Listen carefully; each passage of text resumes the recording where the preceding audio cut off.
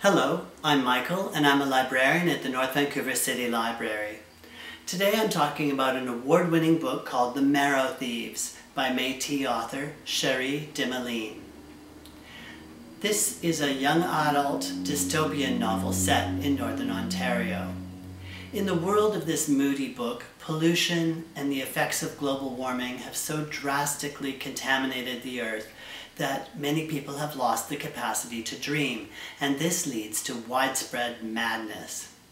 However, First Nations people can dream still, and this makes them the only truly sane group.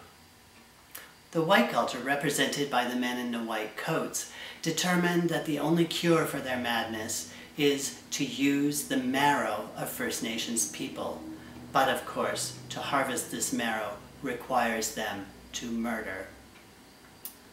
The book follows the journey of Frenchie, who stumbles across a group of other First Nations people who are fleeing the marrow harvesting recruiters.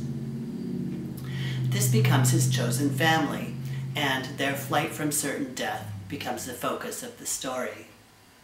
The book is a dystopian, social and historical commentary looking back at the shameful history of residential schools and other colonial abuses, while also looking forward to a future of environmental catastrophe. However, the title manages to avoid being bleak, and it's well worth your time. So, check out The Marrow Thieves today at the North Vancouver City Library. It's available as a book, an ebook, and a downloadable audiobook.